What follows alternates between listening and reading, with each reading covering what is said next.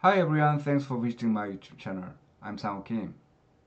In this video, I would like to talk about stationary and ADF test.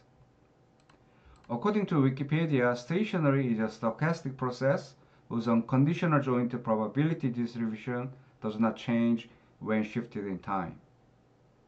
Consequently, parameters such as mean and variance do not change over time. This is first-order autoregressive model. When A1 equals 1, we say there is a unit roots. It means that it's not a stationary time series data. So it is non-stationary time series. I have prepared three types of fictitious data. In our program, we can test stationary by using Adf Test Function. So type 1 data and type 3 data show very low p-value. It means that we can reject null hypothesis and we can accept alternative hypothesis. It means that it is a stationary data, right? But for type 2, as you can see, p-value is very high. So it means that we can accept null hypothesis. It means that it is non-stationary data. Yeah, as you can see, it shows upward trend. In our program, we can have three types of ADF test if you use ur.df in URCA library. So if you specify type as none, you can see tau1. If you specify type as drift, you can get tau2 and phi1. And if you specify type as trend, you can get this one. So again, in Wikipedia, as you can see, there are three types of ADF test. So tau1 is from this model, and tau2 is from this model. So in econometrics, its name is drift, but in traditional statistics, we name it as intercept, as you know. The third case is tau3 with pi2 and pi3.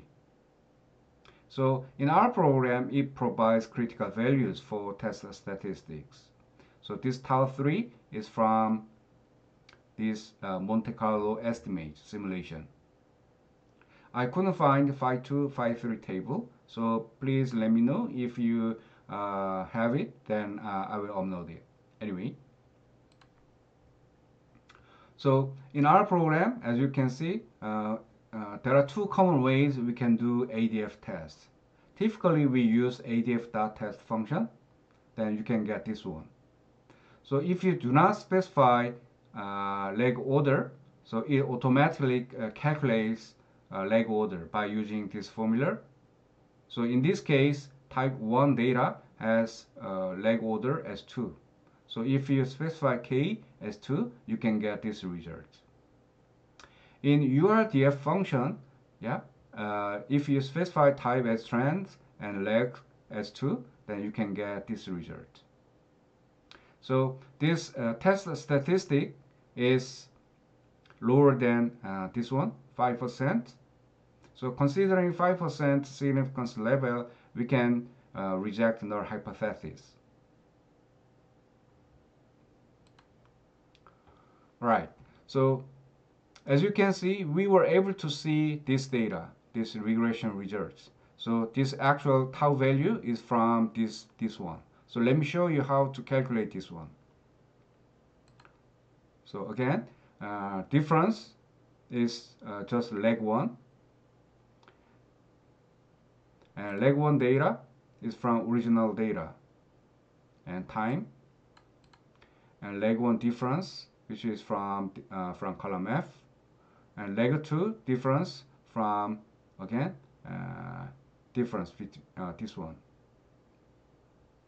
Right. So you can use Excel function. Go to Data tab and click Data Analysis. And choose regression. And Y range from this one, column E. And X range from column F to column I.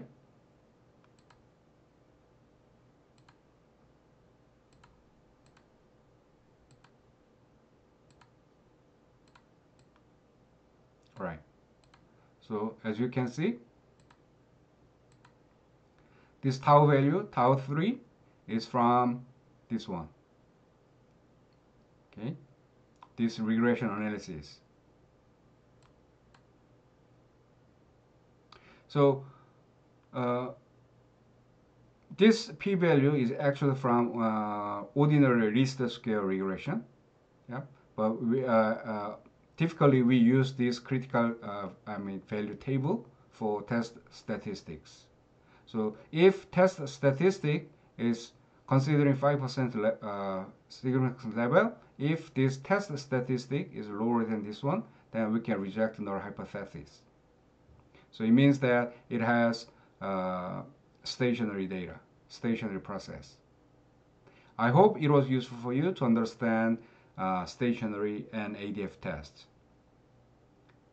Please click like and subscribe if it was useful for you. Thank you.